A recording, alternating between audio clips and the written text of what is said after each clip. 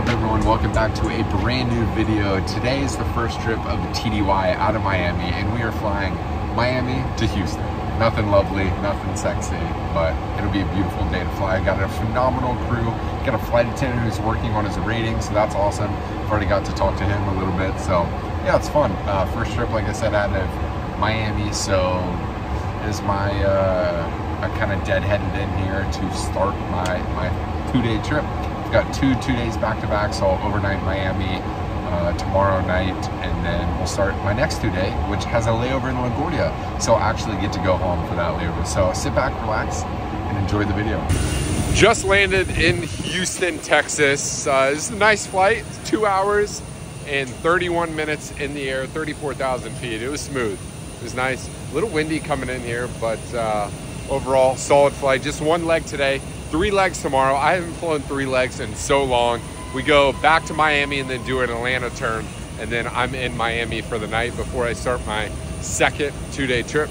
So I was in the middle of getting ready and my phone dinged on me, and I saw that our inbound flight is delayed. So we're gonna be about 55 minutes delayed getting out of Houston this morning. It is approaching 11 o'clock and the flight isn't gonna be here until 11:45. So we're gonna be about 55 minutes getting out of Houston, and hopefully we can make up a little bit of time going into Miami, and then we've got an Atlanta turn afterwards, which I haven't done an Atlanta turn or flown into Atlanta since the regional day. So it's been 4 or 5 years, and yeah, I never thought that I would be flying this kind of domestic flying, transferring down to Miami for the month of March, but I stupidly forgot that I don't have a Latin terrain qualification. So I have a Latin America qual, but I don't have a LT qual. And that exempts me from being able to fly into the places that I really was excited to fly into for the month of March out of Miami, which is like Medellin. I've always wanted to fly into Colombia. So I wanted to do some flying like that, but unfortunately, you know, that's just the way it is. I forgot that I didn't have my LT qual, and you know, it is what it is. So since I have a bunch of extra time here and we're staying here at the airport, so I'm just gonna walk over to the gate, and the flight won't be here for another 45 minutes. I'm gonna show you guys how I kind of set up my iPad, what it looks like. That way I have my iPad all set up. We can get into the aircraft, the cleaners can get on board, we can do our pre-flight checks, board up and get out of there, and hopefully get the passengers there as close to on time as possible.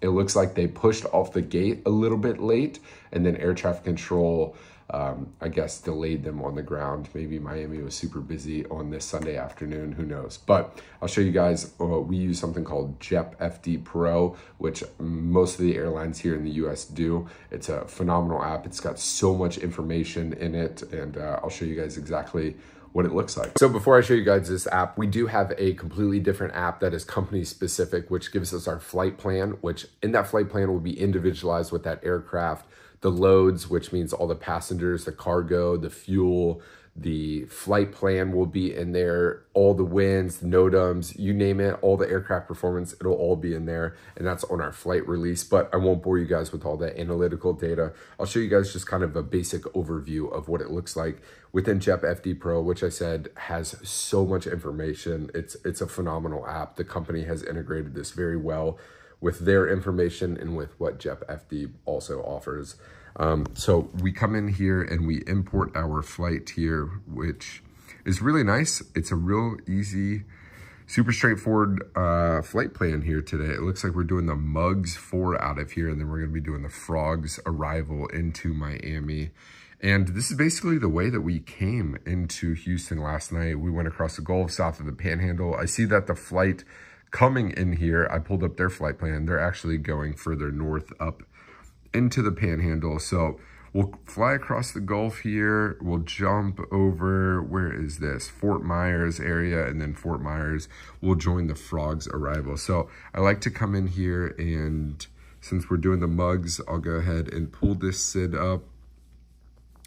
Let's see, where is the Mugs 4? So we'll pull up the Mugs 4 arrival. We'll have that saved in there. This is stuff that I like to go ahead and overview. It looks like the initial climb will climb up to 16,000 feet coming out of here. And then I'll go ahead and jump over to Miami. and select the frogs for arrival as well. So as you can see, this is, if you're working on your instrument rating, you're starting to see these a little more. Of course, with the airlines, they might be a little bit more complex, but we have a bunch of restrictions flying into Miami on this arrival here. So I'll go back to Houston and I'll just review the weather. I'll pull up the digital ATIS, which is so nice to have on board the airplane. This is something that we can pull up. Looks like a new ATIS will be coming out here soon. It's expired, but looks like the winds are pretty straightforward. 310 at 8. It's beautiful, as I can see looking outside. It's a nice day as well. So yeah, these are just some of the things that I like to review. I like to go ahead and get the weather all set up on here, try and find a really nice altitude that coincides with what the dispatch has also filed.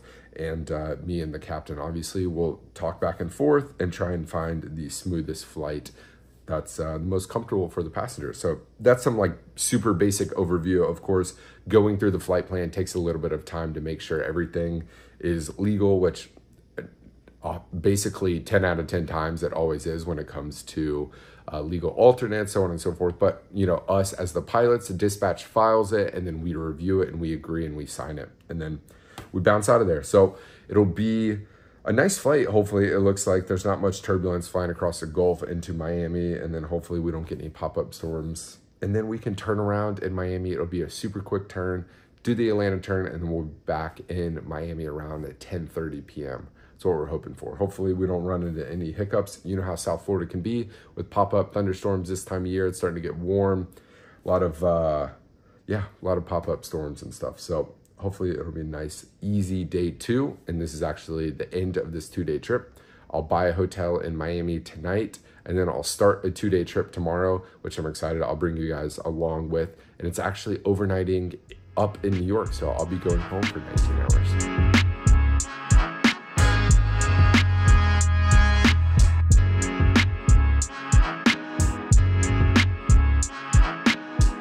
Well, I'm done a lot sooner than anticipated, which is nice. We got delayed a lot and they ended up taking the Atlanta turn off of us, and they sent in a reserve crew to take care of that because we were going to be delayed essentially 2 hours. And that's just, you know, that's the whole point of reserves, and that's why they have reserves, is to keep the operation going, keep the people moving, get everyone to their destination. And yeah, so that's what happened today. I know in the previous clip that I was looking at the route that was originally designed, and we were supposed to go through the Gulf a little bit, but I didn't pull the radar up. And after I did that clip, I actually went down to the lobby, sat there for a few, and then pulled the radar up. And there was a giant storm, which I'll show on the screen right now. There was a giant storm, and they actually had filed another flight plan that took us way up north around Birmingham, Alabama, and then down. So the flight plan actually was supposed to be originally 1 hour and 34 minutes, ended up being 2 hours and 26 minutes. So another hour longer up in the air, which is a lot. So it caused us being delayed even more on our arrival into Miami. So they ended up taking that turn away.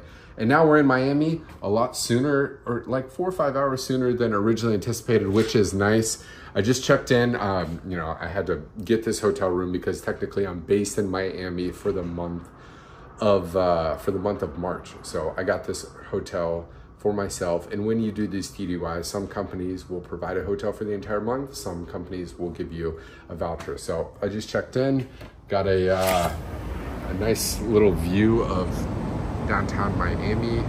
I decided to get a hotel in Brickell. Nothing fancy, nothing too extravagant. I just want to be in Brickell because the Equinox gym is here, tons of food, great restaurants. So that's the plan. Yeah, it's great. I've got an extra 4 or 5 hours. I'm actually going to get a workout in today, which I didn't originally anticipate doing.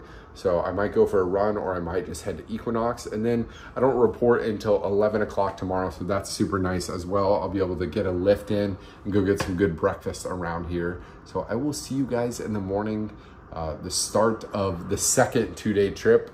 And then we end up overnighting in Newark, and I will take the path from Penn Station, or maybe it's not the path. I don't know. I have to look.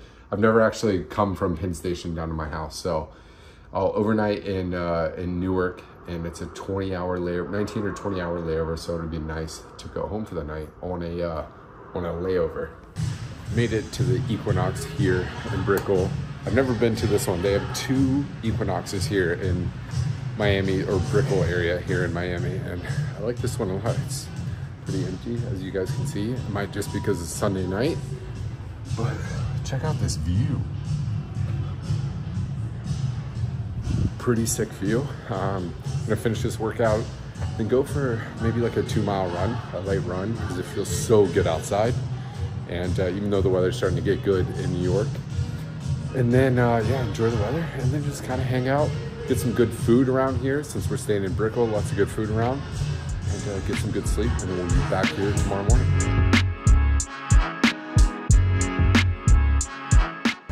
Workout is done. Got my smoothie to start the day, and it'll be, let's see, I fly here to Cancun, so Miami, Cancun, back to Miami, then up to Newark. It's gonna be a long day, but we'll end up in our own bed tonight, hopefully. Fingers crossed, everything goes as planned. And then we'll wake up and have the first half of the day in the city. I don't think we depart out of Newark until like 6 p.m. So that'll be nice. Then overnight back in Miami. And then I'm so excited to bring you guys along on the next video. We're gonna be back flying the Bonanza. I'm pumped.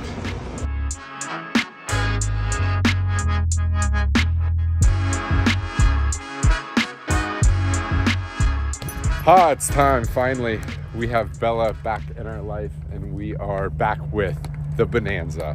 I'm excited. I just did the first flight from Raleigh to Asheboro with Miss Bell here. She did really good. It was a little bumpy getting out of Raleigh, but up at cruise, it was excellent. So I'm gonna wrap the work vlog up here. Get ready for this video because it's gonna be awesome. Tomorrow we're flying a brand new airplane. It's a jet, and I'm excited for it. So stay tuned, hit the subscribe button, hit the thumbs up button, and I'll see you guys in the next video. Peace.